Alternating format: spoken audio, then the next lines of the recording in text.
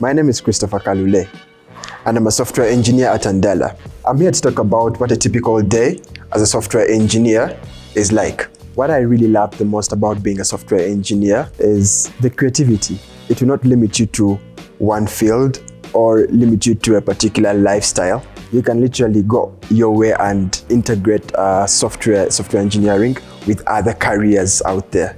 So you can literally go into music, the music industry, agriculture, so many other things. A typical day at work for me will literally start by 8 or 8:30 in the morning to 10. I get ready, leave the house, get to the office probably 10 minutes later because I stay quite close by, and then say hello to a few friends, go to my workstation and start to work. In that, I work from 11 to 1 p.m. where I'm doing my own leveling up, learning new skills. It could be anything, not even work related, it could be communication. Then I go for lunch, come back, and then my official work hours start because I work with a company in Boston, hence the difference in hours. I start my work at 3. From 3 to 6, I'm basically working on writing more code, debugging, or having syncs with teammates to help me figure out what's wrong with my code, or me helping them figure out what's wrong with their code. At 6, I have a Scrum meeting where we basically get to pick tasks that we're going to do for the rest of the day. Then from 6 to 9, when I have my last meeting,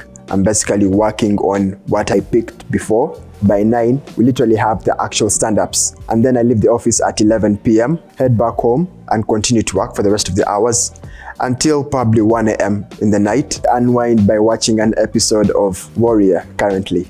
I would take pride in saying that I worked on one of the internal products that literally was solving an issue of food going to waste. In that, data from this particular application would check how many people check in for particular meals, and then would get an estimate number of how many people attend the particular meals. This is lunch, breakfast, or dinner. And then we actually know on how to budget on how much food to cook on a particular day or for a particular meal. So that really helped the company save up on how much it's spending, and I'm really proud of that.